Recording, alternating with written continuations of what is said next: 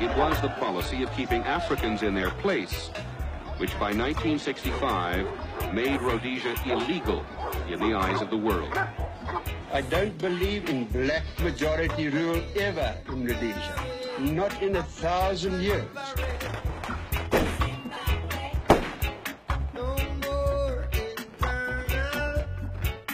Bob wrote a song called Zimbabwe.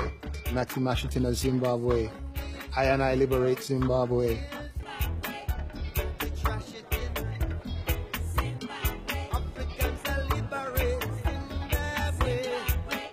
You had dignitaries from all over the world.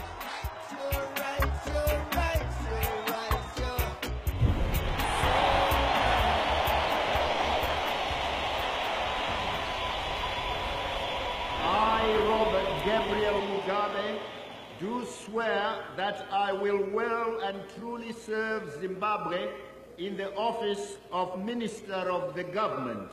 So help me God.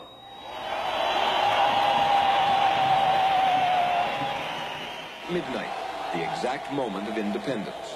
As Prince Charles, Governor Soames, and hundreds of visiting heads of government and VIPs from around the world watched, the new flag was raised, Robert Mugabe's government assumed power, and Zimbabwe was born.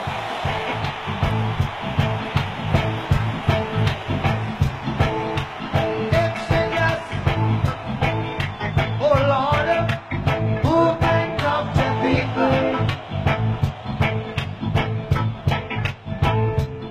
We'll fight you down.